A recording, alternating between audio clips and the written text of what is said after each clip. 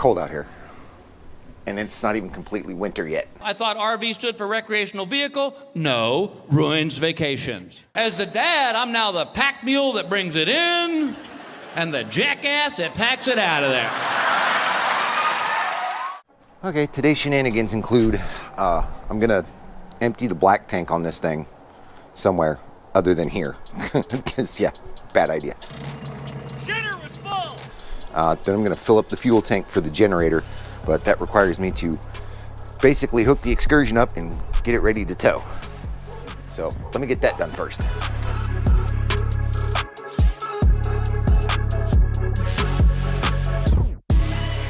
Now this is what I see in the backup camera. This ought to be fun. Oh. Go check it out.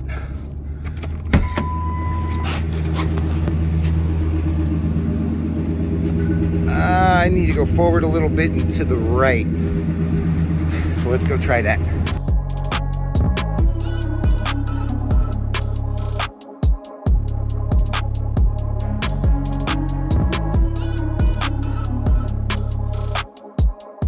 And oh shit, too much. About a foot. Oh. Looky, right there. Now, don't move.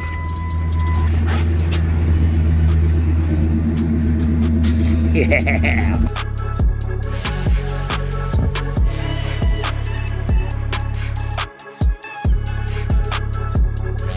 That's out. I'm a little worried my ground's kind of soft. It did rain pretty hard last night, so, but it held up pulling it out, so it should be okay going back in. I mean, come on, isn't that a rad setup? I mean, except for the squat. You know, I got to adjust and play around with the hitch and get everything nice and level still. But that'll be another day before the next camping season. But yeah, whew, sweet setup. Okay, so we are at the dump site. It's a nice little place we got here, actually. So real quick, I'll just give you the dime tour. You know, there's the garage area. There's 2 beds up here, and this bottom one, it comes all the way down. It'll turn into like a couch, and then this top bed you can lower down. It comes to about here, which is pretty cool. And then this is like a bench seat that also turns into a bed, and we got these awesome little chairs here and table. And then here's the master suite that I like to call, with a really tiny queen bed and its own separate little closets. Got a nice little sink here. And here's the fridge, and you guys are lucky you can't smell this, but you know, here's the bathroom, stand-up shower, all that. So yeah, typical RV stuff.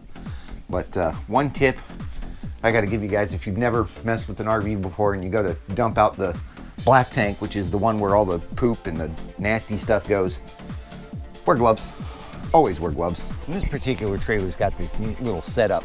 I can hook this hose up, and inside there's these little sprayers inside the black tank that's supposed to break up the gunky stuff, and it kind of works. But yeah, and I suggest if you're doing this, get a really good drain hose. I had a cheap one break on me, and it was not a fun day.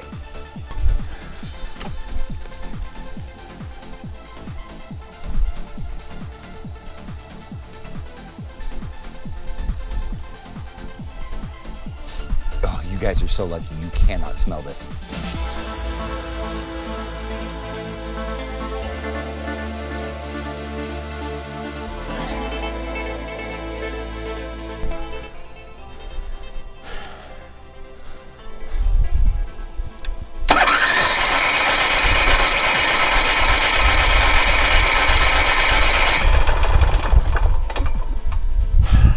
Last time I used it. We'll dig with it at home. Great, something else to play with. Woohoo! Oh well, shit, she runs now. I guess I just needed to prime it. And now for the fun part, getting that sucker back in there. Back into there.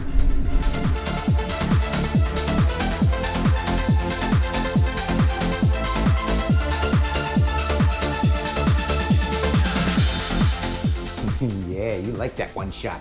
One shot. As much as I'd love to take credit for that, that is not what happened. This is what happened.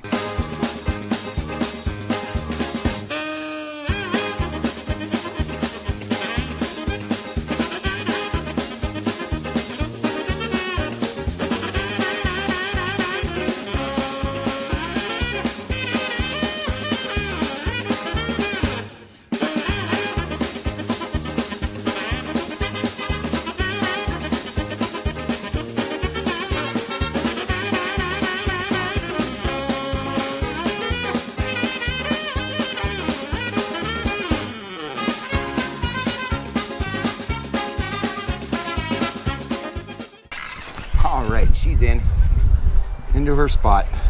Got the generator started. All I needed to do was adjust the choke. Got the propane tanks filled up. Furnace is working. I got the fuel tank filled up for it. Didn't get any stabilizer, but I need to. I'll probably do that tomorrow. But yeah, everything's kick-ass with this. So if we have a rough winter this year, which we're supposed to, and I lose power in my house, I can stay in this thing and stay nice and warm, because I'm a whiny little prissy bitch like that. But anyway, getting that generator on the trailer running reminded me that I need to get this little guy running, because this one will power my refrigerators and whatnot if the power goes out. So I need to get working on this one.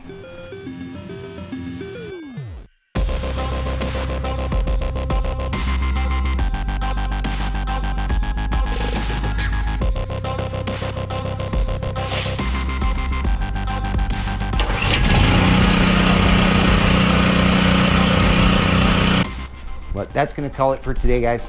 Thanks a lot for watching. We'll catch you next time.